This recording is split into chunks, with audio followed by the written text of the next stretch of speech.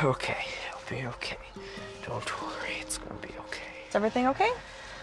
Yeah, I think so. I'm just really nervous. It's gonna be fine. You'll have a great day. Okay, thank you. Yeah. Okay, bye. Love you. We'll see you after school. Okay. Bye-bye. Bye.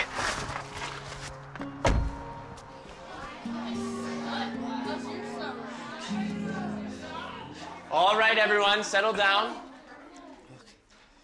My name is Mr. Martin. Welcome to Science 7-2. I just want to start off with a few ground rules. There'll be no gum or food in class. I expect that you will arrive at class on time with all your materials prepared, and that if you have something to say, that you'll put up your hand instead of blurting out. All right? Now, we're going to start off with a pop quiz. Okay. All right, okay. I know. We're just going to see what we remember from last year, all right? Oh, no. And I prefer that you only use pencil, please.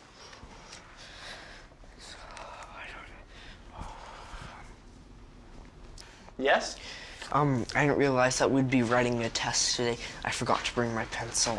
All right, well, I'll let you use mine, but I want to make sure that I get it back, so I'd like to borrow something of yours in return. May I borrow your shoe?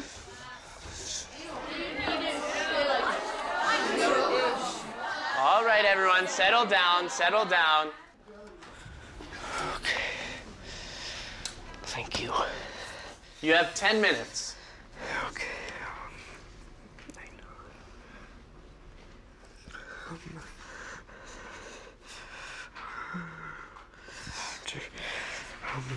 National sport.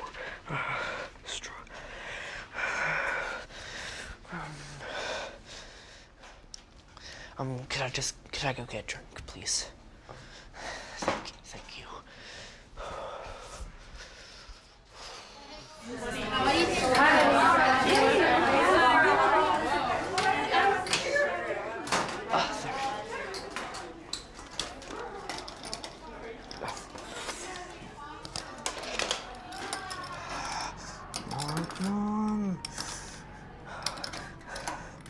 Yes. Radiance. Could you get that, please? Thank you. You're late. I know. I got lost in the hallways and went to the wrong locker. I don't want to hear it. You've disrupted the class. I'll have to see you after school. Have a seat. Hey, how are you? How was the day? I don't want to talk about it. What happened? Nothing. We'll talk to you later, okay? Okay, let's talk about it. I don't want to. Thanks, Kim, Byron, for meeting with us. We wanted to talk about a bit about some of the challenges the first day of school that came up with Scott, and it's our chance kind of to talk to you about how, Scott is a bit of a rigid thinker, very anxious child, and we wanted to talk about some strategies and kind of make sure that these situations minimized or don't happen for the rest of the year here. I think we're just a little bit frustrated about the fact that he didn't have the positive experience that we were hoping he was going to have starting out the school year. And it was just a few little things, but they just built on each other and made for a very anxiety-ridden day for him. And I understand you're trying to sort of set up some expectations, but I think Scott needs some extra considerations with his anxiety. Right. Transitions for Scott have always been a challenge. As the elementary to junior high is a big challenge, and I think even bigger for Scott for sure. And then the day-to-day transitions from class to class is a new experience for Scott as well, and those are really just build upon it. And we know it's little things, just keep building and building for Scott as he goes through each of the day. Obviously, that transition from elementary school to junior high, there are new rules being set in place, and so I've always found to start with those to set the parameters so that we can teach kids a new level of responsibility and that they can rise to the occasion. Obviously, I can be a little more sensitive now knowing that Scott has those anxiety issues. But are there any particular strategies that you've used in the past or had teachers use in the past in classroom settings that have worked for Scott? Well, I know some of the strategies that worked for him last year was we're placing his desk closer to the door because if Scott does feel upset or anxious or feels like he's going to have a panic attack, he has the option of stepping out of the room and calming himself down away from the rest of the class, and having permission to do so without having to check in with the teacher first would be really helpful. It just doesn't call attention to him.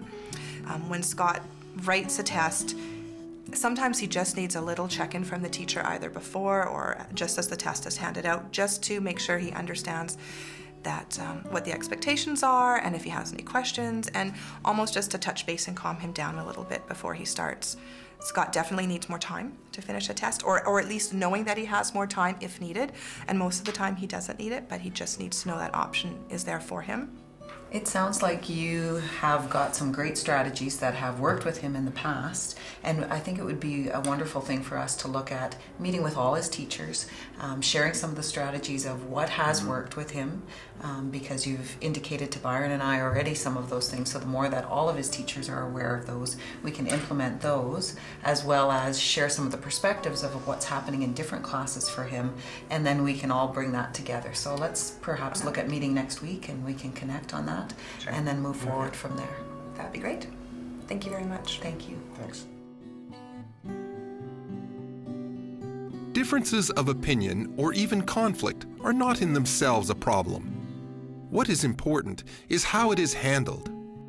Communicate. Listen to concerns. Share knowledge. Seek collaborative solutions. At first, I was apprehensive about working with parents, but I've come to welcome and embrace our relationship. I think it's about developing a mutual respect for what we each bring to the table.